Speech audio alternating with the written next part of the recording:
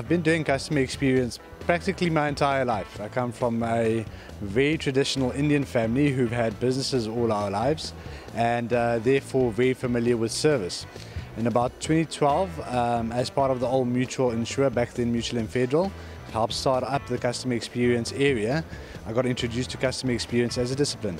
And I've been working in customer experience since. I recently went out onto my own and now run a company called Obsessive Customer Demeanor, or OCD, where we try and transform every business we touch into customer-obsessed junkies.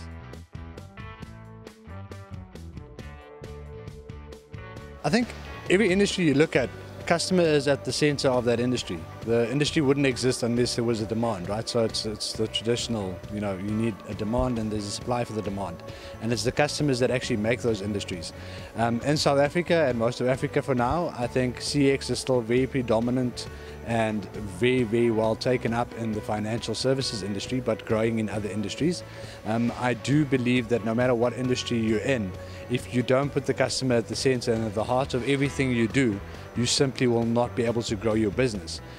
We live in an era where things just rapidly keeps changing, and it's the customer that now decides what they want, when they want, and how they want.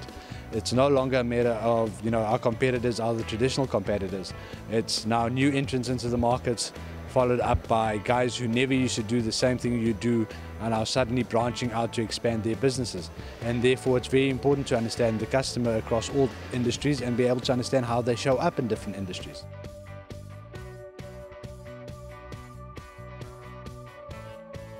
So I love the question. I think for a very long time, most of the conferences and most of the events you go to, everything is focused so much around technology. And I think about 2 years ago at the very same conference, there was a topic where we discussed, the dying of the CRM system versus CX. And the reason why that happened is probably because of the focus on technology. At the end of the day, no matter what technology you put together, it is a person, a human being, that's got to make that technology work. And it's the connection between the customer and the brand is made by the employee of that brand. And if you can't connect on a human level, if you can't get your employees to connect with your brand on a human level, you'll never get them to connect the customers to your brand. And that has to be done on a human level.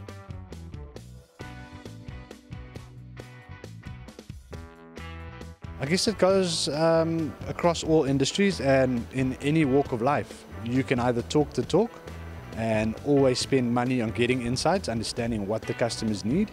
But if you don't do something with it and you don't actually action what it is they require you to action to make the experience better, then no matter what corporate you come from, you basically just swimming upstream. And unless you can actually put together a proper action plan and execute against that action plan, you'll never actually achieve anything for your customer. You'll keep doing what old school companies have done, and that's discuss things in a boardroom, insist on spending money on a number of different initiatives and never ever change anything in their organizations. And so we noticed that certain organizations just die a slow death.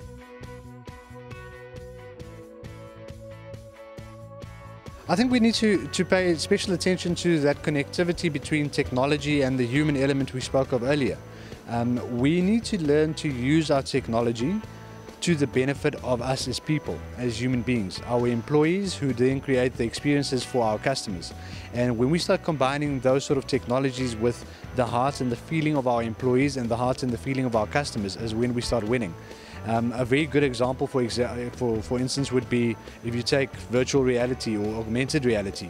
You can do such amazing things in that sphere if you just use the emotional connection that is created between a little child seeing something come to life on a cell phone or through virtual reality glasses and bring that to your brand.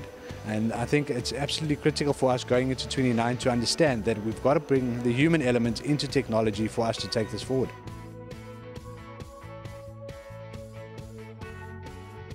I think events like this are absolutely great. You get to meet very, very awesome people, like-minded people. You get to meet people that want to take this as an industry much further and across other industries as well.